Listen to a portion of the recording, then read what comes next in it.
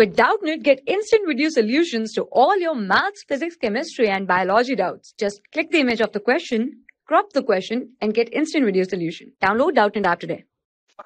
Hello, we are given with a question and the question says Vx is the velocity of particle moving along x-axis as shown in the figure. If x is 2 meter at t equals to 1 second, so x is 2 meter at t equals to 1 second. What is the position of particle at t equals to 6 seconds? So what is the position at t equals to 6 seconds, right? So since the velocity Vx, so the distance is equal to area under curve, right? So at t equals to 1 second, it is at x equals to 2 meters.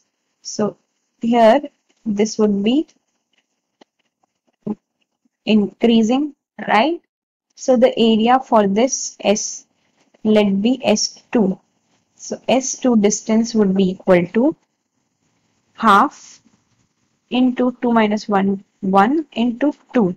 So that would be equal to 1 meters. So there would be increase in 1 meters, right? Plus 1. And for this region, for this, let this be S3. So S3 is written as half into height would be 2 into the base is 6 minus 2, that is 4. So that is 4 meters, but it is in negative, right? So the distance traveled would be equal to, the total distance would be 1 minus 4, that is minus 3 meters. So if it is at 2 meters initial, so this distance would be equal to final position minus initial position, that would be equal to minus 3 meters, right? So from here, what we could say is that since RF can be written as Ri minus 3. So initially it was at 2 meters, minus 3 RF. So it would be at minus 1 meters. So final position would be minus 1 meter.